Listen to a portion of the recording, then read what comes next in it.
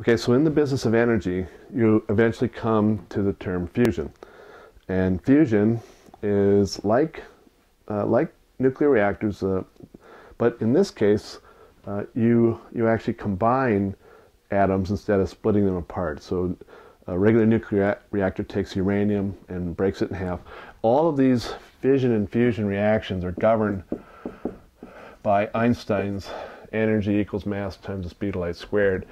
And in these cases where you take, in this case, which is happening just like the sun, where you're taking hydrogen, two isotopes of hydrogen, deuterium and tritium, which is they're very close to hydrogen. They're putting out helium. This is not chemistry, this is that Einstein stuff. You're making a new atom, helium, and you're spitting off a neutron, which we don't know about. But this neutron is very destructive to the entire environment. It just bombards the metal. And many people are thinking that it'll never work just because of this, because it'll destroy the whole apparatus. Now, trying to search and learn about fusion, I found this site called ITER, and it's called The Way, and it's a consortium of France, U.S., Japan, and Soviet Union. It started in 1985. And lots of debating about where it's going to be located, lots of politics. And I tried to read a 20-page synopsis of it. It's kind of just an overview, and I could not understand what was going on after the third paragraph. I did understand that which countries were involved. That's pretty good. I knew which city it was in. They did tell me that they're going to try to generate 500 megawatts, which is powerful, half a gig. And they're going to try to run this thing for 400 seconds, which is about 7 minutes. And they're going to try to do that in 2015. And they're going to see, they're not going to actually, it's a heating process. So it's just like nuclear energy or coal or whatever. It just, you heat water, and of course that's steam, and then it goes into a steam power plant. They're gonna try to generate 500 megawatts for 400 seconds. They're not going to actually take the hot water or whatever their fluid is and generate the steam. They're just going to see that they can do it.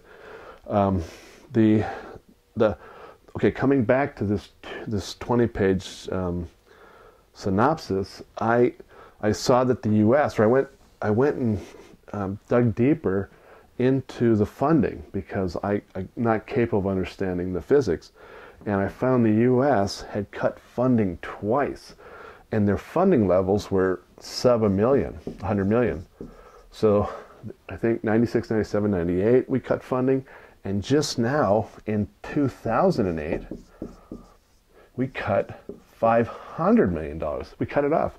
So these guys that are out there in this project are getting the U.S. flaking out, and in the U.S. 2008 we funded $2 billion in clean coal. And clean coal is really, remember that sulfur dioxide? We're throwing limestone into the chimney, which is kind of a drywall. Like, it's drywall, and it's somehow doing something with the sulfur dioxide, but that's what we're spending $2 billion on clean coal, remember, just to get the word clean on the title. So we cut $500 million from this project. We've stepped out 3 years, and the funding is sub $100 million, and it just tells me that either it's so political, which it's always possible, or the rocket scientists at the DOE just don't think it's feasible, so they're writing it off. So how it works is you have a donut. This is a side view, but it's a donut. It goes all the way around, and in the middle you create that electric field or magnetic. You hold that half a gram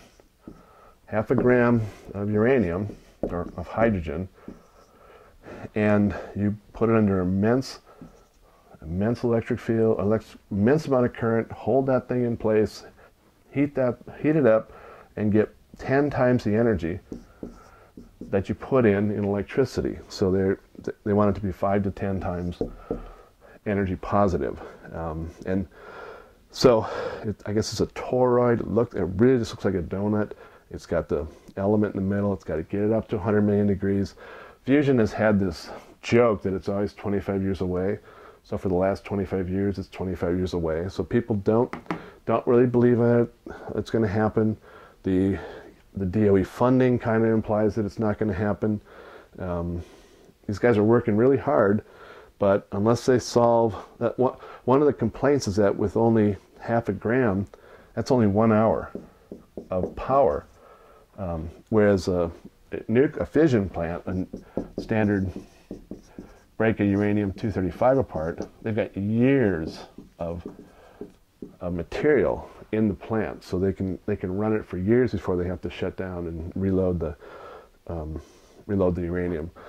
So there's obstacles in every direction. This thing, they have a separate project just to find materials that can take the bombardment. This, they don't have the long-term life. They don't know if it's energy positive. Really tough, way beyond any ability for me to assimilate. Gut feel, this isn't going to be there. So I'll just wrap it up, and that's all I know on fusion. So next topic.